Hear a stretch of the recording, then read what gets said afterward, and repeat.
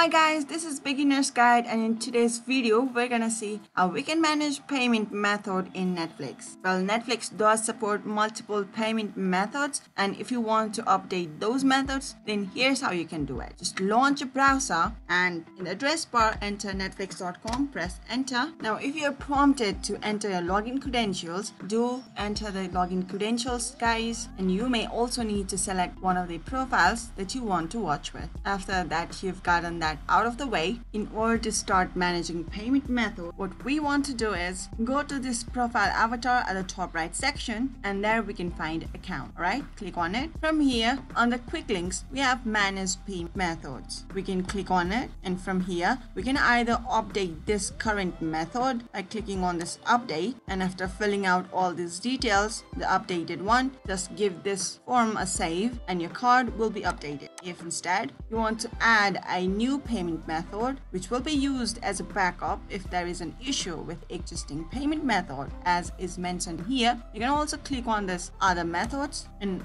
do agree to it and continue to PayPal, and a new payment method will be added to your account. Now that's it guys, that's how you manage payment method in Netflix. If you have successfully added or updated payment method in Netflix, do give this video a big thumbs up guys. I'll see you in the next episode of Beginner's Guide. Until then, bye bye and take care.